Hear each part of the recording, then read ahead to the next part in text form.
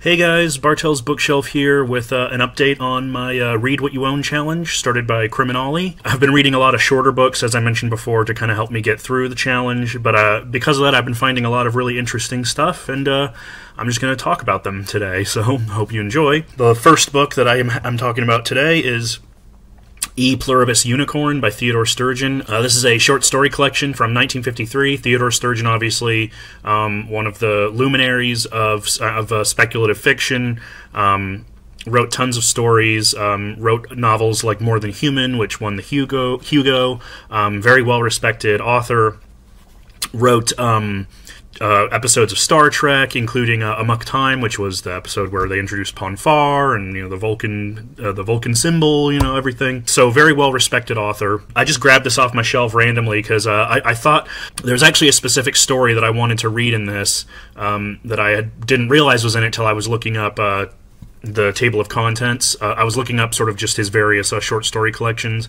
and this one had that story in here, and I was like, oh, I think I have a copy of that, so I grabbed it off the shelf, and I read it, and yeah, I really enjoyed it. It was a great collection. I don't have a whole lot of experience with Sturgeon. I've read like a short story here and there before this. I have a copy of More Than Human, but I haven't read it yet. So this was kind of my first real experience with Sturgeon as a writer, and yeah, this was great. One thing that I didn't realize is that Sturgeon was actually a very diverse writer. You would think, based on his reputation, that all the stuff in here would be just kind of science fiction, and there is a lot of that. But there's also there's some horror stories, there's some fantasy, there's even a Western story in here. So the thing that surprised me about it was that he was a very diverse writer. He wrote all kinds of stories, and they're all pretty good. One thing that I liked about Sturgeon, based on these stories, is that he really has a sense of of character. Like even if the plot that's happening in the story is just kind of generic like sci-fi stuff, he really gets into kind of like the minds of his characters, and just the dialogue feels very authentic, especially when he writes about like there's several stories in here where he writes about characters that are like sort of dock workers or like scientists or soldiers, just kind of like average people, and they feel the dialogue in those examples feels very authentic and very real, and just you get the sense that he was really like bringing something to it, and they're not just kind of cardboard cutouts. But there were several stories in here that I really enjoyed. I'll just talk about a few of them. The one that I grabbed this collection for that I really wanted to read was The World Well Lost, which was published no, it wasn't Galaxy, it was Universe, I believe, in 1953, and it's one of the very first earliest science fiction stories to deal with a sympathetic portrayal of homosexuality, at least to my knowledge. And yeah, the story was great, especially considering the time it was written. It's about these two aliens who come to Earth, and they sort of become local celebrities because they're so like loving with each other. They're known as the Loverbirds. And basically they end up on a spaceship with two guys captaining the ship, and things come out about the aliens and one of the guys working on the ship, dealing with sexuality and stuff like that, and it was just shocking to me like how open and honest Sturgeon was in writing about this subject, writing about it sympathetically and non-stereotypically. In fact, one of the things that I really liked about the story is that the gay guy in this story is very masculine, and is specifically said to be very masculine, kind of as a way of sort of combating sort of stereotypes of the time, of being a fruit. And along with that, there's some interesting sci-fi concepts about like sexual dimorphism, the light speed thing they used in order to travel through to different planets, which is sort of like a slingshot effect that knocks you out for a little bit. So yeah, that was a really great story. And there was the other story that I really liked in this was The Saucer of Loneliness, which is about this woman who's very lonely, very sad, kind of walking down the street one day, and she's accosted by this little golden saucer thing that projects a message into her mind. And over the years, she's kind of hounded by like the government and newspapers and various people to kind of figure out what the message said, but she doesn't reveal it because it's like that's her private thing. It's something that she wants for herself that like nobody else can have access to. It's like a very meaningful thing to her. And over the course of the story, we slowly learn what was said, what was contained in this message. And in that, it just turns into this beautiful story about sort of loneliness and isolation, finding solace in another person. It was just a really beautiful story. I really liked that. And just along with those two stories, like every story in here is pretty solid. There's one short story in here that kind of I just didn't really get the music, but that's like one story out of 13. All the stories in here are really weird and interesting, surreal and imaginative, and just great dialogue and character work. Just really, really great, and I'm definitely really glad I read this, and I'm definitely going to read more Sturgeon soon. As I mentioned, I have a copy of More Than Human, so I want to read that at some point.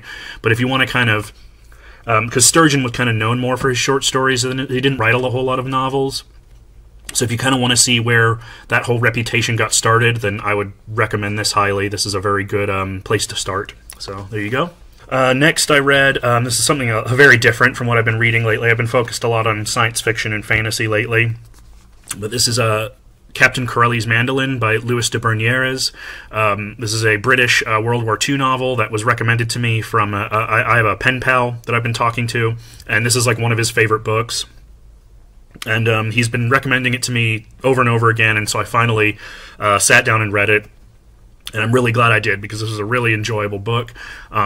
So basically, as I said, this takes place during World War II on this Greek island of Cephalonia, and there's all these various characters on the island, but it mainly focuses on Pelagia, who's the daughter of the local doctor named Dr. Yanis. Her life is kind of idyllic and carefree until war breaks out, and the island is occupied by the Italians. And the leader of the Italian army there is this captain named Captain Antonio Corelli, who wishes to be like a famous musician and plays the mandolin. And basically, it becomes this huge, sweeping, dramatic love story through the ages, throughout the war. And through that story, we kind of learn a lot about sort of this area of World War II, this area of the world during World War II, this moment in time. Again, I thought this was a great book.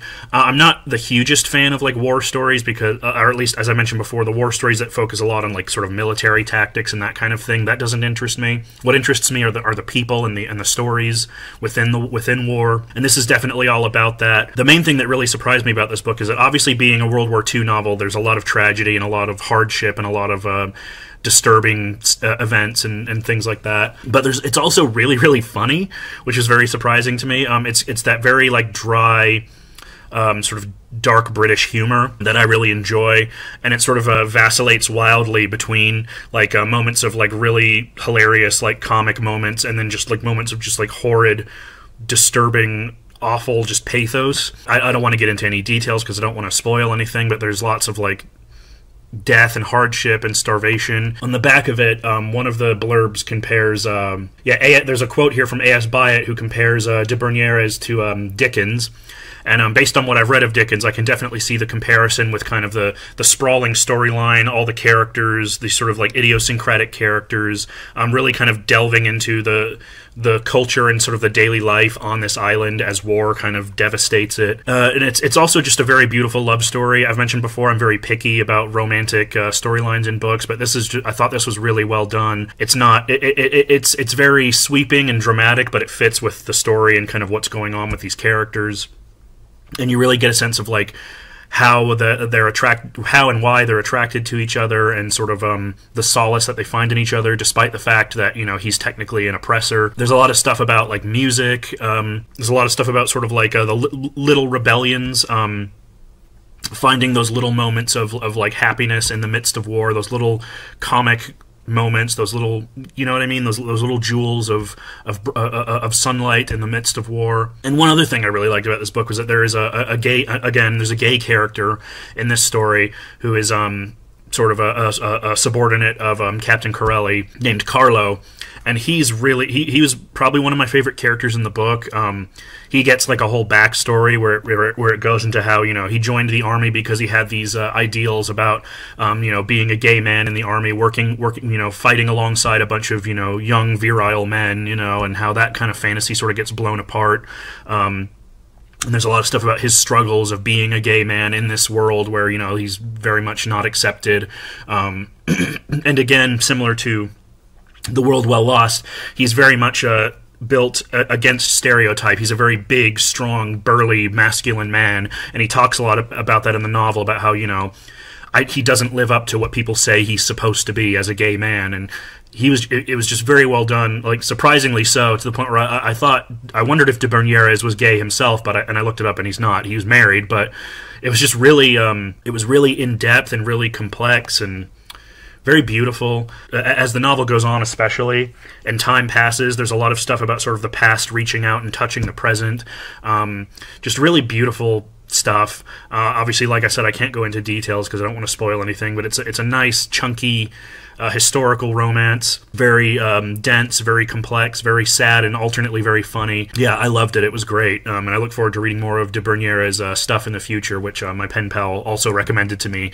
So we'll see how that goes. I know there's a film adaptation with Nicolas Cage, but I heard that's not very good, so I'm probably not going to watch that. But the book, I definitely recommend. It was great. Yeah. So there was that. Next, back on the sci-fi train, I read the second Red Dwarf book. This is Better Than Life by Grant Naylor, which was the portmanteau of Rob Grant and Doug Naylor, the creators of Red Dwarf. This was the last book that they wrote together. And this, similar to the first book, this very loosely adapts kind of series 3 and 4 of the show. But as I said with the first book, does things that the show couldn't do. So there's a lot more elaborate sort of science fiction concepts. There's a lot more of like a what do you call it, like of an overarching storyline. But basically, the first sort of quarter of this adapts the Better Than Life episode, which is the immersive virtual reality game that they get addicted, that gets them, they get addicted to, and they have to find their way out of it. And then the last 2/3 of the novel focus on various plot lines from series 3 and 4, like the polymorph, the marooned episode, stuff like that, but kind of ties them all together into this one big storyline. And again, like the first book, it's really funny. It's a really easy read. It's really entertaining. There's a lot of stuff that this expands on that they couldn't do in the show. Like it goes into the backstory of Talkie Toaster, for example, like where Lister bought him and sort of how he was made. It talks about the concept of Silicon Heaven, which is mentioned in the show, but it explains in the book that all robots and like machinery that has any semblance of artificial intelligence was built with these belief chips in them to basically keep them from, rising up and going against humanity, because what reason would they have to obey humans when they're stronger and smarter than us in a lot of ways? So they were specifically designed with this belief in Silicon Heaven so that they would be good. So it's sort of a comment on on religious dogma and how religion kind of controls the masses. And also there's a lot of like really exciting set pieces in this book that they could never have done on the show. So for example, in this book we find out that Earth has been requisitioned many years ago as Garbage World, which is where all the different humans of the solar system dump their trash on this planet. And so Earth has basically just become a giant garbage dump, and Lister ends up crash landing on it. And during that, there's a literal acid rain moment where actual acid starts raining from the sky and melting through Starbug. And he has to figure out how to escape it, and he ends up building this like iron suit that he uses to kind of go out into the acid rain so he can get out of the rain and everything. And it's actually a really exciting, a really suspenseful set piece, which I really enjoyed. And there's a lot of moments like that are really surprising, and just a lot of stuff that's just really crazy and imaginative. Like for example, there's a scene where on Garbage World, Lister befriends these giant, like 8-foot tall cockroaches, and then he's like riding on their backs like they're dragons or something, just really crazy stuff like that. So again, similar to the first book, if you're a big fan of the show and you just want more and you want stuff that's maybe a little bit more in-depth and a little bit more has a little bit more of an emphasis on sort of the science fictional concepts of the show that they couldn't really get into, this is right up your alley. It was a lot of fun. I really look forward to reading the last 2 books in the series. So yeah, great book, Better Than Life. Next, I read Red as Blood, or Tales from the Sisters Grimmer by Tanith Lee. Tanith Lee, as I think I've mentioned her before, she was a very prominent British dark fantasy sci-fi author. This was a collection of short stories that are retellings of fairy tales, similar in a kind of similar vein to Angela Carter. I didn't find her writing in this anyway as self-assured and as poetic as Angela Carter, but this was still really interesting. There's lots of stuff in here, lots of interesting stories in here, like the title story, which focuses on a version of Snow White where the Queen is actually the protagonist. She's actually the good guy.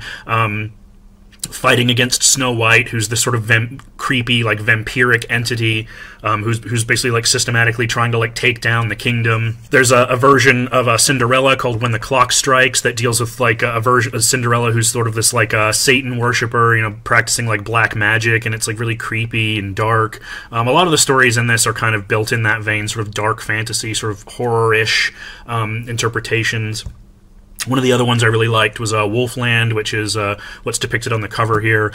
It's a depiction of Red Riding Hood, where the grandmother is the werewolf, and similar to Angela Carter's werewolf stories, it finds a lot of sort of power and agency in being a werewolf, which I really liked. And I also really liked the final story, which is called Beauty, which is a sci-fi retelling of Beauty and the Beast, which deals with Beauty being sort of requisitioned by this mysterious beastly alien, and she slowly falls in love with him.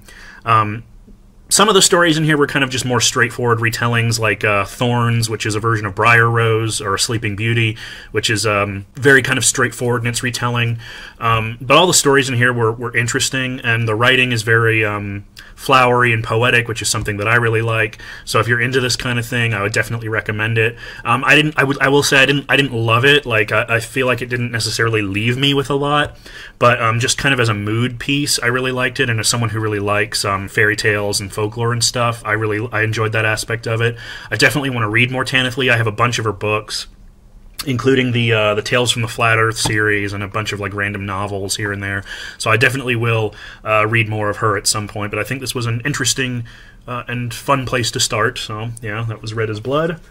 The final book that I've read so far is Adam Link, Robot by Eando Binder.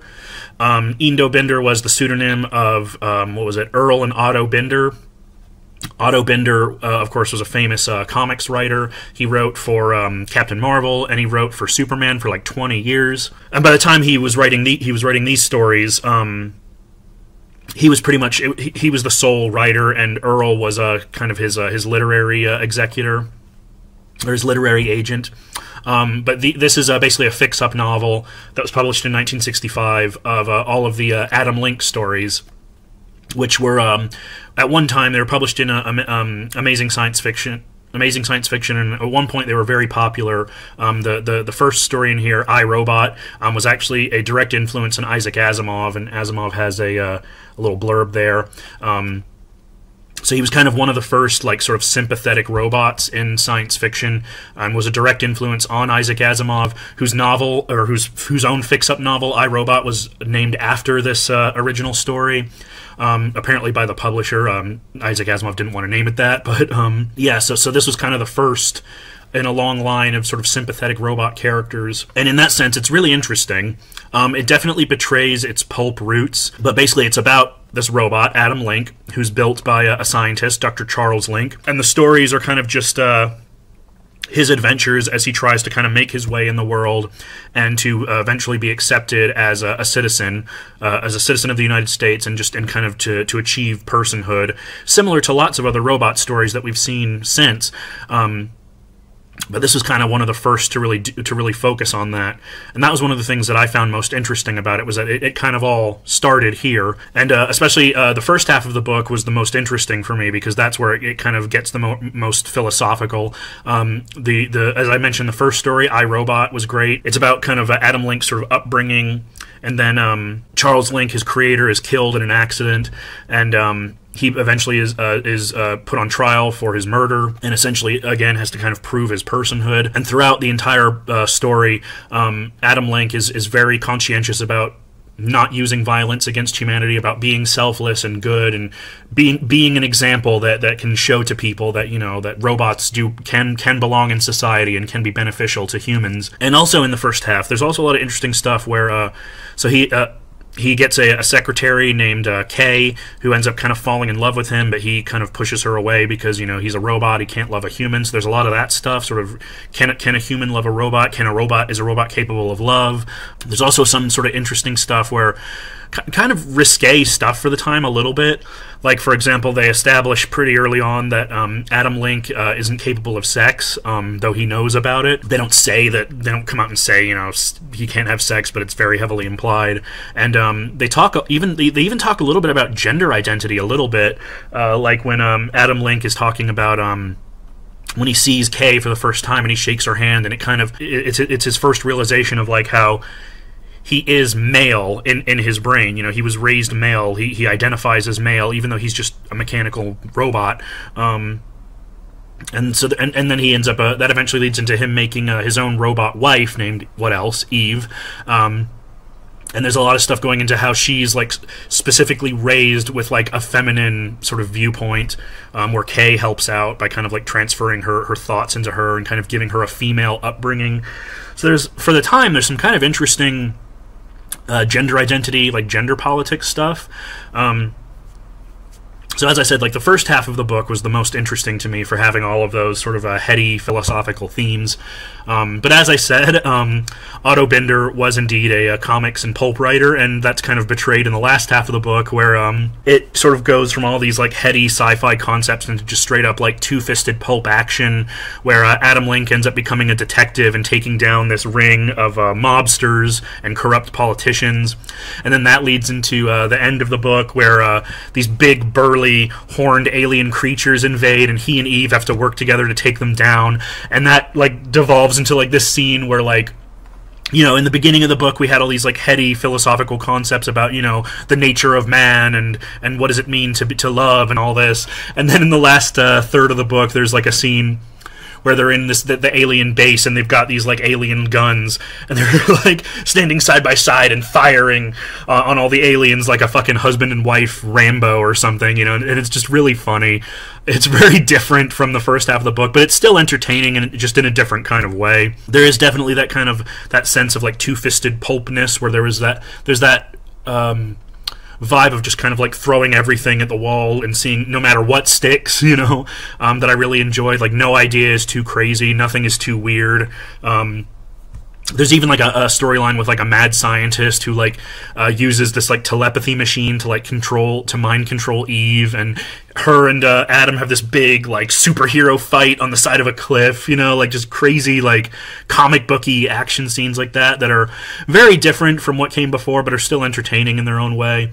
So yeah, it's obviously not literature. It's not like a fantastic piece of literature by any means, but as a piece of sort of sci-fi pulp history, it's really interesting, and it's very short. It's a very fun, lighthearted read, and very influential, obviously, so it's very interesting to see from that perspective. So I was really glad I read this, and I definitely want to check out more of Eando Binder's stuff. I know there's another fix-up novel called Anton York Immortal that I want to try out at some point. So, yeah. Very interesting bit of a sort of sci-fi archaeology here, sci-fi history. And if you like that sort of stuff, there you go. Especially if you like robots. I mean, it kind of all started here, really. You know, the sympathetic robot, as I said. But yeah, so that was that's all that I've read so far for the Read What You Own challenge. About halfway through, so yeah, I'm doing great. Reading a lot of really interesting books, and I hope you guys are too. Have you read any of these books? Any of these authors? What did you think? Recommend stuff to me. You know, let's talk about books. I fucking love books. That's why I'm here. Books. So yeah. Until then, I will see you guys next time. All right. Bye.